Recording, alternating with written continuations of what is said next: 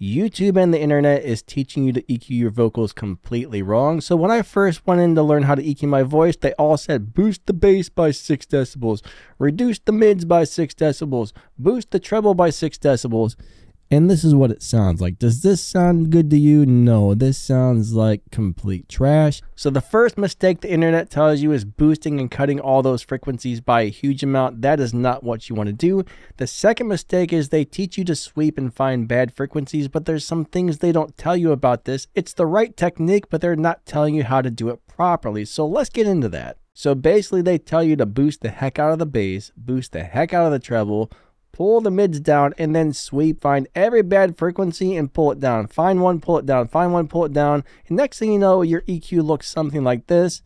And this is what it sounds like, which is unbelievably horrible. If you follow the instructions on the internet, you end up with something like that. First, we're going to start by EQing my voice, which should give you a good idea of how this works. And then I'm going to give you a bunch of tips and tricks on how to EQ your voice and make it sound perfect. So if you're actually hearing a bad frequency when you play your recording back, you do want to find it and get rid of it, but you do not want to search and find every single frequency that sounds bad, because when you make this narrow band, you pull it up really high and you drag it across, every single frequency is going to sound bad. So you want to listen to your recording, and when you hear that specific frequency that doesn't sound good, memorize that and sweep until you find that specific frequency and then pull that down. And I'm going to show you how to do that right now. So when I make this really narrow band and I pull this up by 10 decibels and I sweep this across here, every single frequency is going to sound bad, which is what they don't tell you. So you're not supposed to do this to look for the things that sound bad, because everything is going to sound bad. So I hear a resonating bass frequency, so I'm going to try and find it, all right?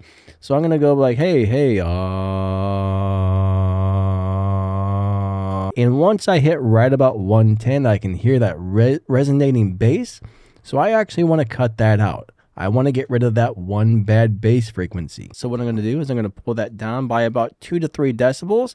I'm going to widen that curve just a little bit. And hey, that bad bass frequency has now been removed from my recording. And I don't currently hear any other bad frequencies that I want to get rid of. So I'm not going to sweep for any more. I heard one nasty frequency. I found it. I removed it. I am good to go. Now let's get into regular EQing, just to make your voice sound that much better and shape the sound into exactly what we want. So this is going to be a really quick rundown of how to EQ your vocals. So the first thing you're going to want to do is cut off the bass that's deeper than the human voice. That way, if there's any room rumbles or an air conditioner running, it's going to get rid of that. So right around 60 hertz, we are going to make what they call a high pass filter, which allows the high sounds to pass through but cuts the bass off. So right about 60 hertz, and you probably don't hear any difference in sound. You don't want to. We don't want to cut out any of the bass frequencies of the human voice, but we want to get rid of the ones that are lower than the human voice, which we just did.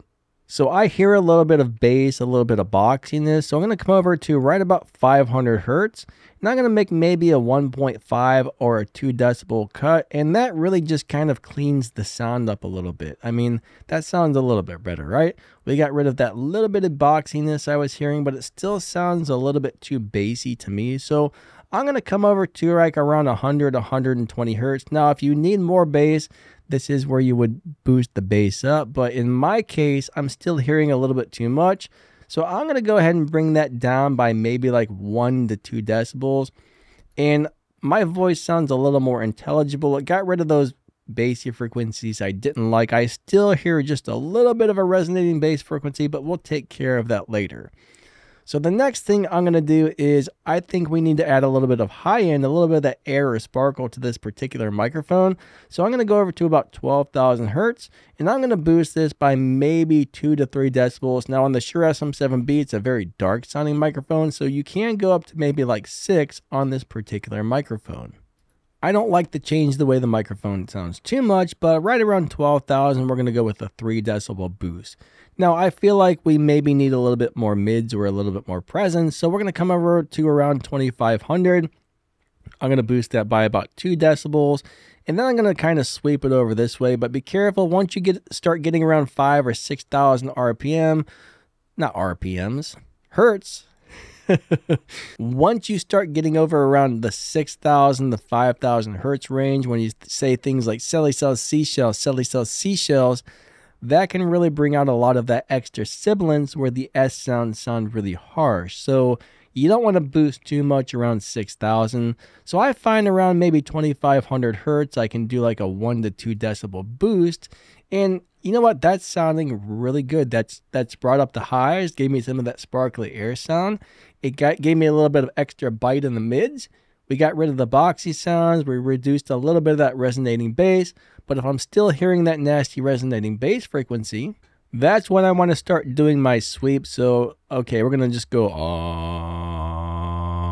and then, of course, when I find it, I'm going to go ahead and just pull that down by, somewhere between 1 to 2 to 3 decibels and get rid of that nasty bass frequency. Now, I do think maybe I'm hearing a little bit of a weirdness in the high end. So I'm going to go ahead and bring one more of these up, make a nice narrow band, and I'm going to just start talking until I hear something a little weird. It was somewhere in, okay, that's starting to sound a little strange right in there, like right about 1.6. So I'm going to go ahead and do like a -2, and I'm just going to go ahead and widen that just a little bit, and bam. There is my EQ. This should sound just about perfect. Now, everybody's voice is different. On some microphones, you may need to do the opposite of what I'm doing here. Now, let's just say you're a person who has a bright sounding microphone and you kind of have a higher pitched voice. You might come over here to around like 9 or 10 or 8,000 decibels, and you might actually pull this down by 2 to 3 to 6 decibels if you need to get rid of some of that brightness. So if your voice is really sounding high pitched or really harsh or just hard to listen to, that can get very fatiguing in the ears. So on some microphones and some voices, you may need to come over here and reduce the treble. If you're saying S sounds and you're hearing some really harsh frequencies and you don't have a de-esser, come to about 6,000 hertz. Listen to the silly cell seashells, silly cell seashells, silly cell seashells. You can hear how harsh that is. So you might want to go ahead and make a somewhat narrow band right around 6,000. Bring that down by 2 to 3 to 6 decibels. And that's going to really cut out some of those harsh S sounds when you say your S's.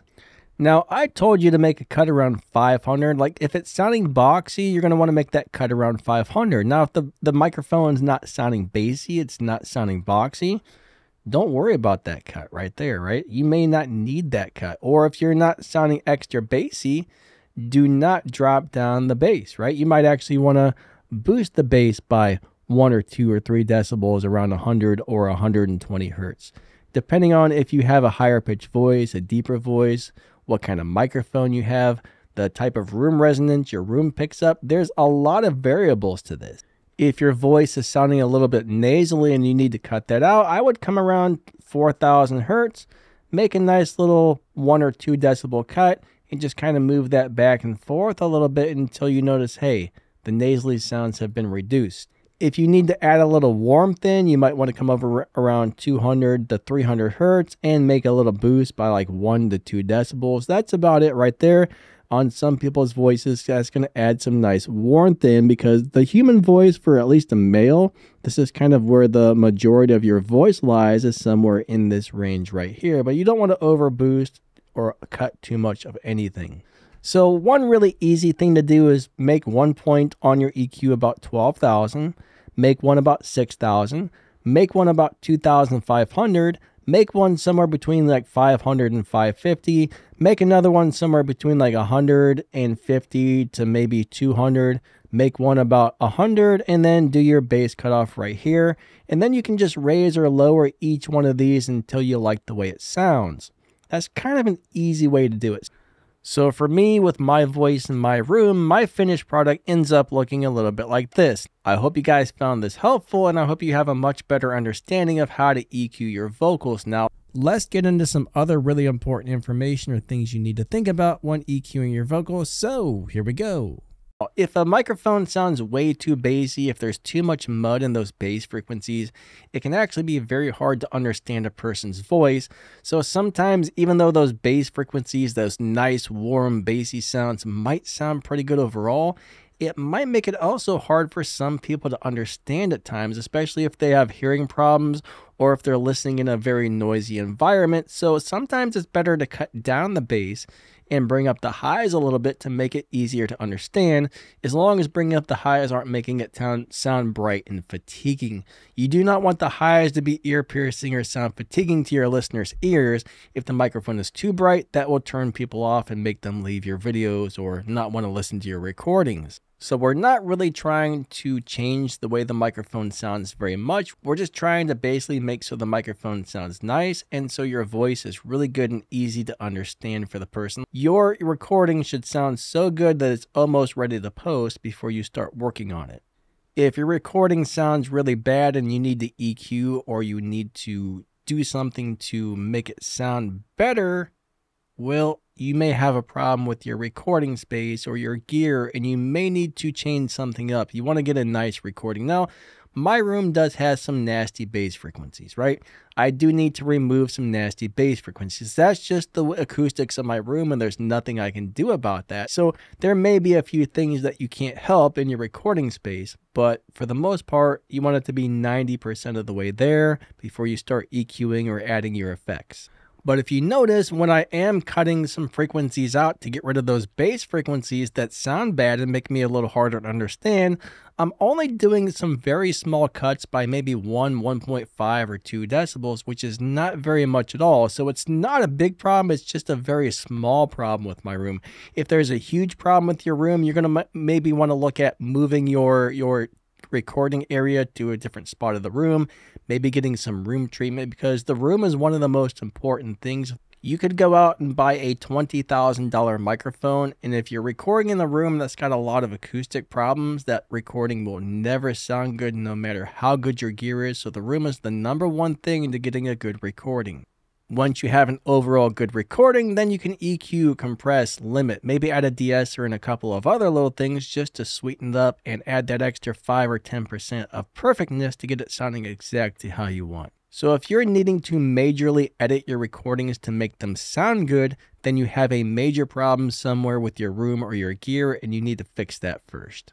Anyways, I think that's going to wrap this one up. I hope you guys found this video helpful. If you drop down the video's description or check out the pinned comment, you'll find some affiliate links for Amazon if you need a new camera, microphone, lighting, any kind of podcast or content creation gear, or if you need any audio plugins, there is affiliate links for some awesome Waves plugins down there as well. So check that out. Thank you guys so much for watching. Don't forget to like and subscribe. Lightning out. Have a good day. See ya.